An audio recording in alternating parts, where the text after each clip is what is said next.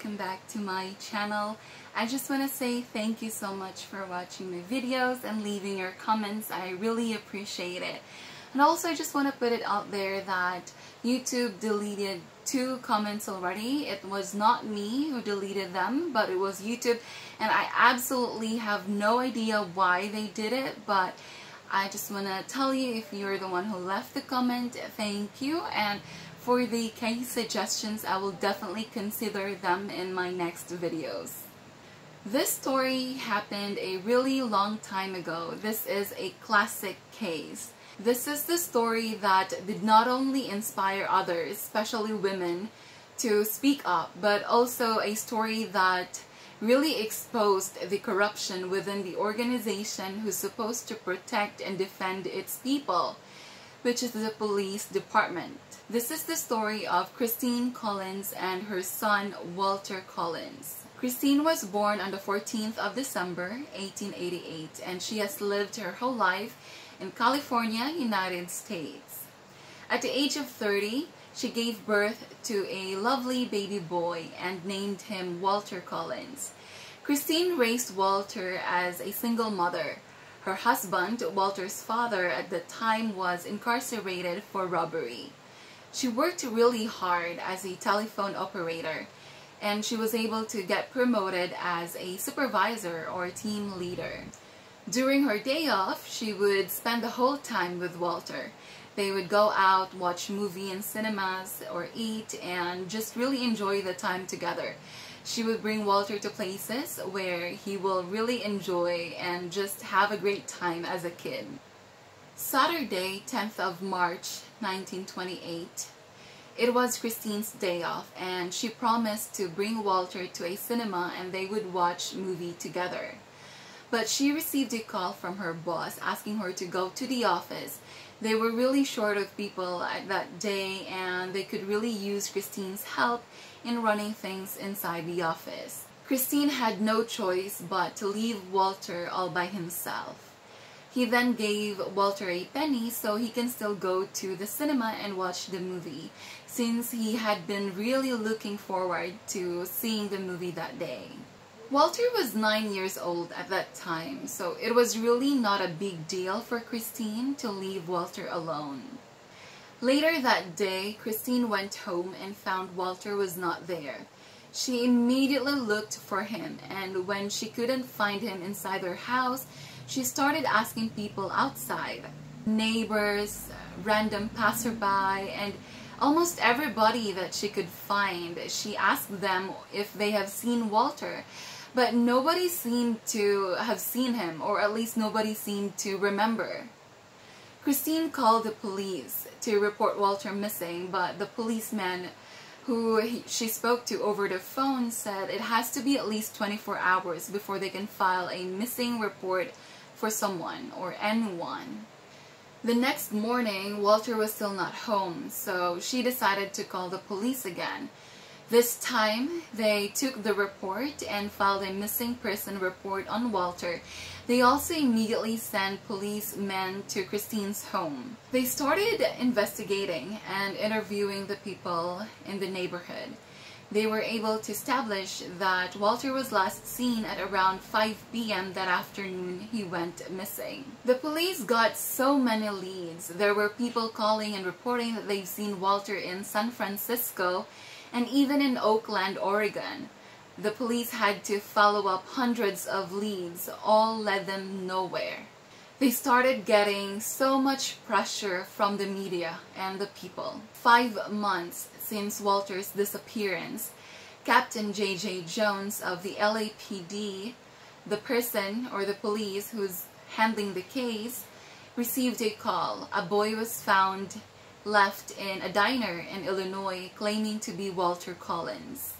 Letters and photos were exchanged between the LAPD and the Illinois Police Department for verification, and then they informed Christine that they found Walter, and Christine paid for the boy to be brought back to California. When Christine finally saw the boy at the train station, she immediately told Captain J.J. Jones that the boy was not her missing son, Walter. but she was told that they were able to verify everything and the boy was really Walter. She tried to convince Captain J.J. Jones. However, she was told that she should try the boy out.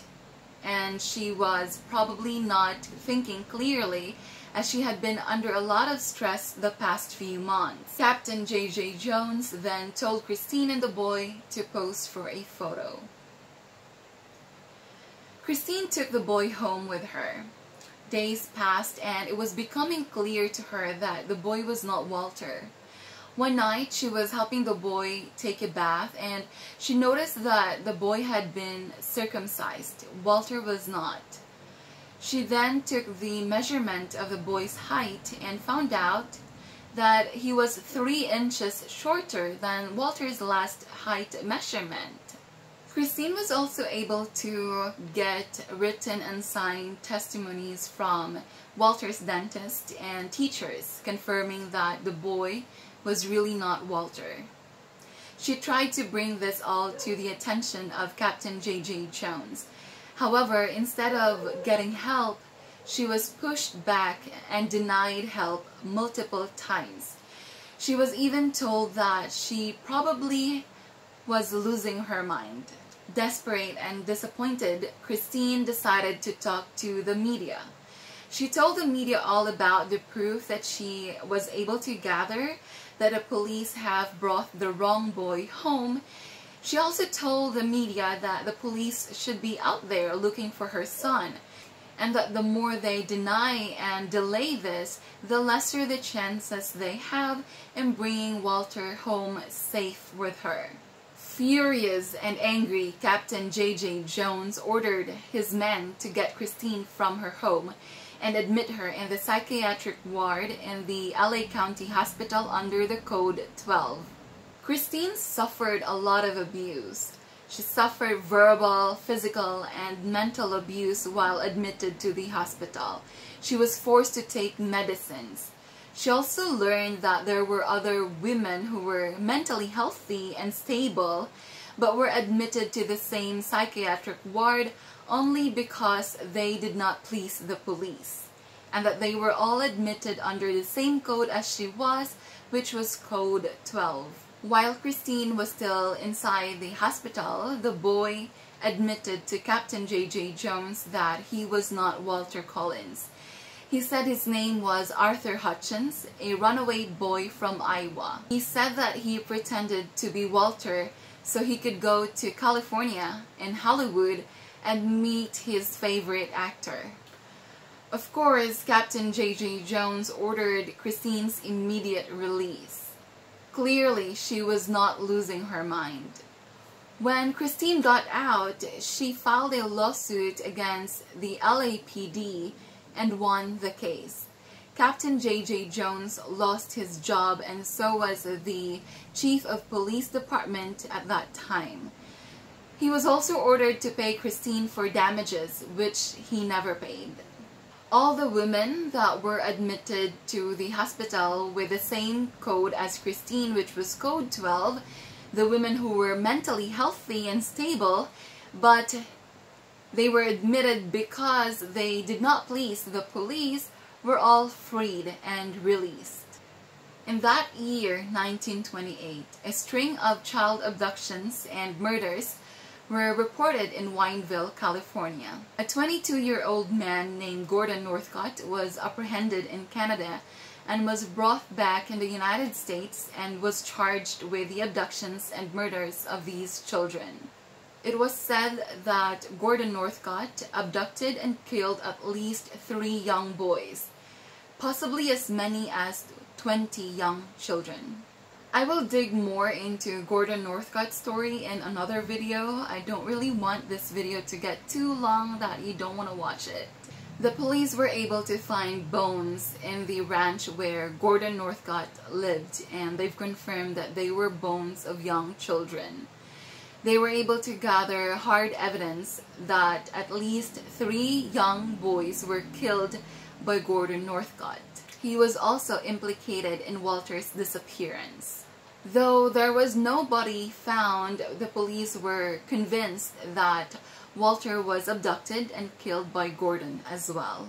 Gordon Northcott was found guilty and was sentenced to death by hanging.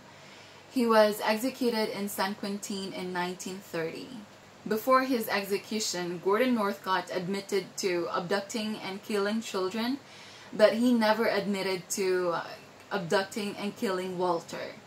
Christine also was pretty sure that Walter was still alive. Christine was actually the first woman who was ever allowed to visit someone in death row the night before his execution. Gordon Northcott sent her a telegram saying that he's ready to tell Christine what really happened with Walter, but when Christine got there, he changed his mind and he even denied knowing Walter or even seeing him. Christine continued to believe that Walter was still alive. She continued to search for him until her death on the 8th of December 1964 at the age of 76, 36 years after her beloved son Walter went missing. What really made this case puzzling is because there was nobody ever found of Walter.